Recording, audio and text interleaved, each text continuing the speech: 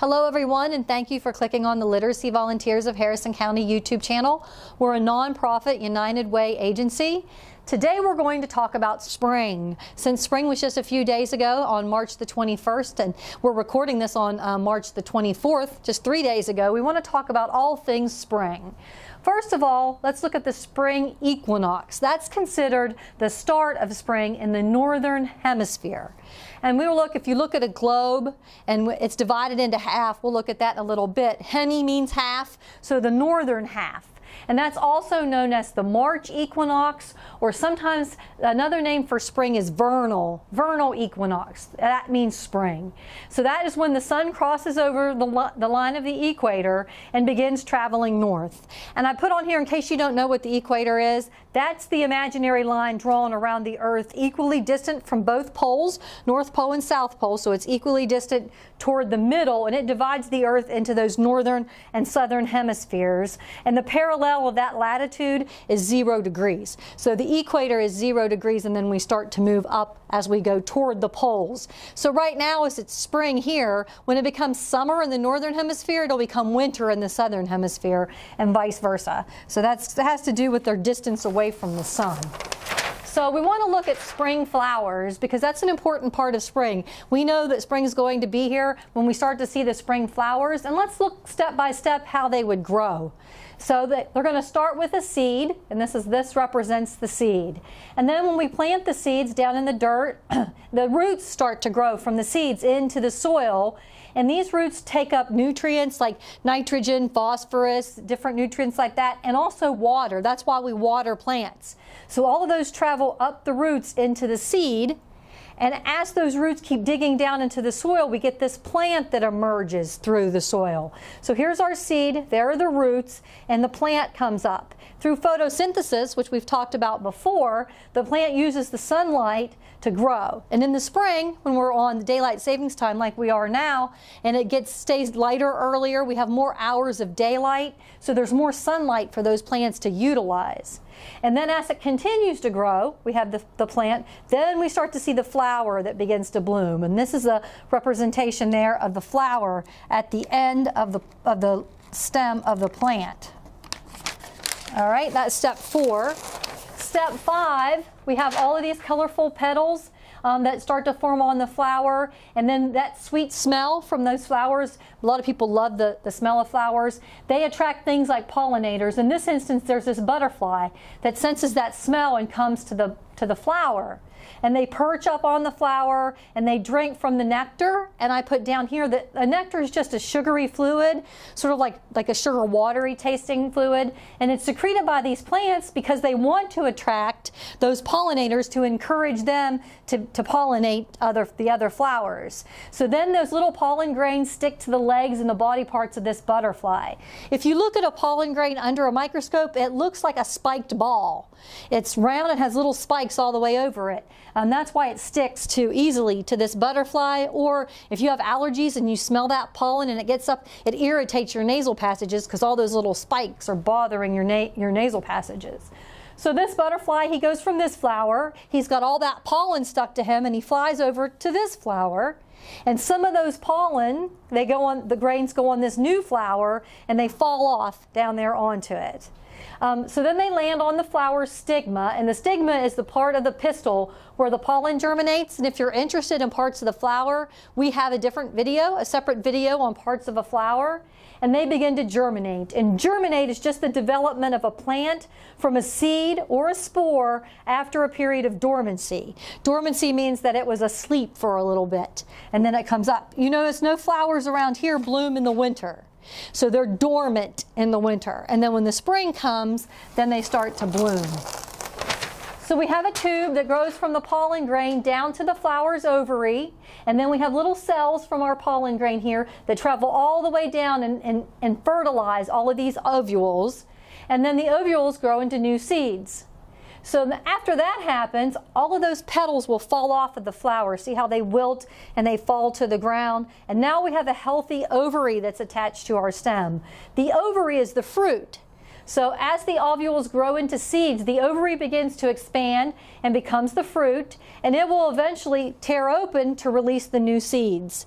And once you've cut open a watermelon or an apple or any of those that have the little seeds in them, once we get those, we can disperse them back, and those seeds grow down, they land on the ground, and if the right conditions are there, they'll start to grow again, and it starts all over.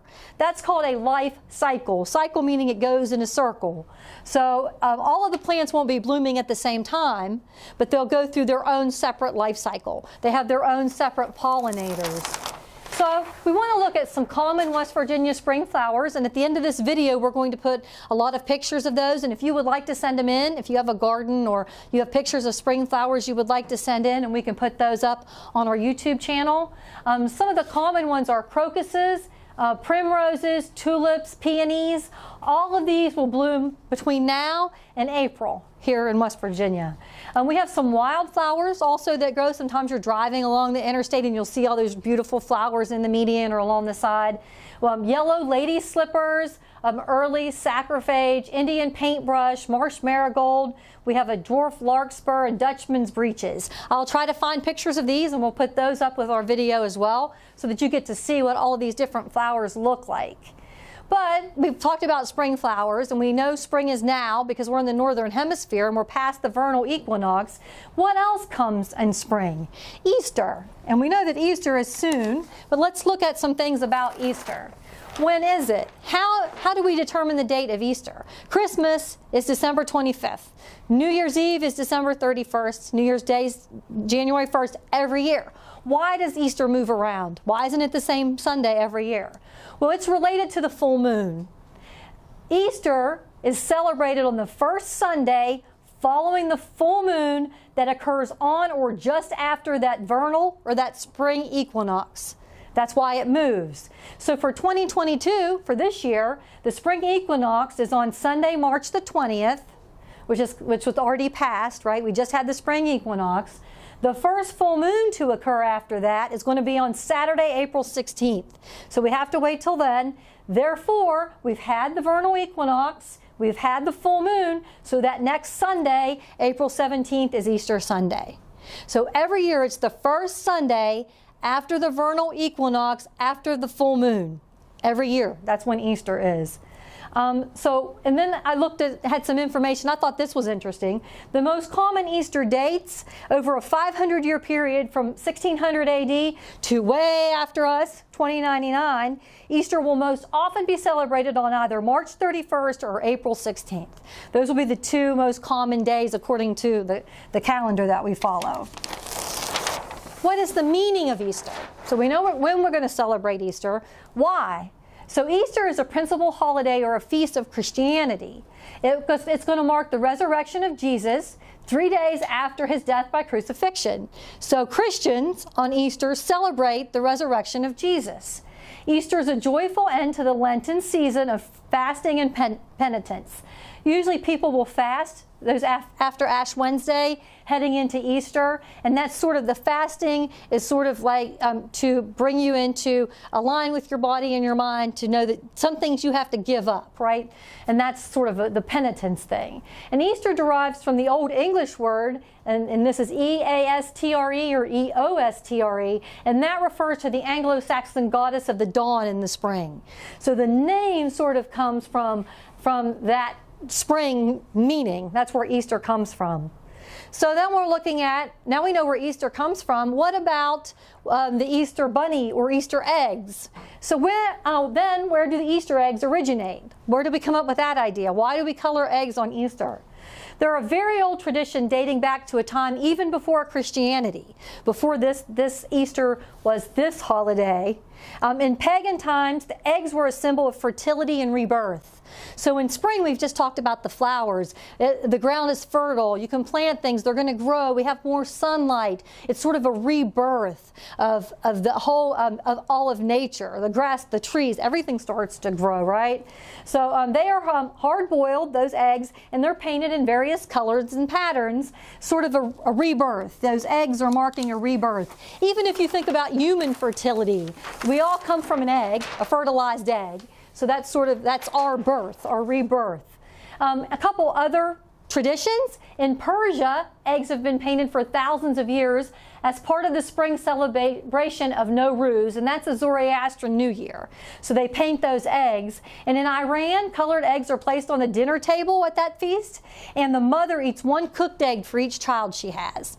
Just a different tradition. We have to know that everywhere, all over the world, they celebrate Easter in many different ways or use eggs in many different ways, not just how we would here. And that kind of expands your thinking about it.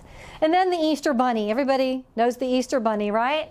The idea of the egg-giving hare, that's a bunny, H-A-R-E, right, came in the U.S. in the 18th century from German immigrants, people who came here from Germany. That means to immigrate, right? They came here. And they were in the Pennsylvania Dutch area, which is pretty close to where we are now. They told their children about the Osterhaus, right? Osterhaus. And that's something also called, sometimes it's called the Ostertürhaus. It's the same kind of thing. So these people told their kids about the Osterhaus. Haus means hare, which means rabbit. And the children made little nests for the hare, and in them they would leave a place for them to put the colored eggs. So the hare would come in the little nest the children built and leave colored eggs for the children. Eventually, as this custom started to spread across the United States, the fabled rabbit's Easter morning deliveries expanded. So then he starts to bring chocolate or other types of candy or little gifts, and the decorated baskets replaced nests. A lot of people get an Easter basket. We don't have an Easter nest anymore. So you put all your eggs in the basket, or you put your candy in the basket, or your gifts in a basket. Bunnies aren't the only animal that's traditionally associated with Easter. I didn't know this. I thought this was interesting. In other countries, they identify the holiday with foxes or cuckoo birds.